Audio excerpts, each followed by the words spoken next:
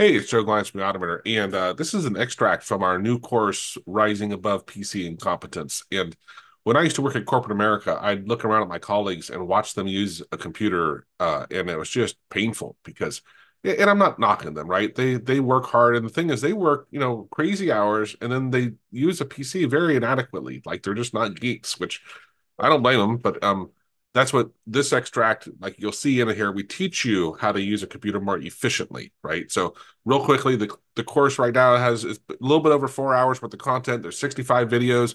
The average length is about 3.7 minutes. So they're broken down into bite-sized things.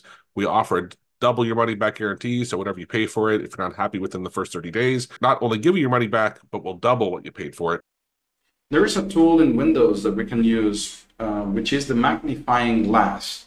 And usually you would have to launch the tool to get the zooming effect that we might need, but you don't have to launch an app to do this. You can just simply use the window key again and use the plus and minus signs on your keyboard. And usually I use the numpad for that, but it could be the plus and minus sign in your keyboard if you don't have a numpad. And what it does is that it launches the magnifier glass.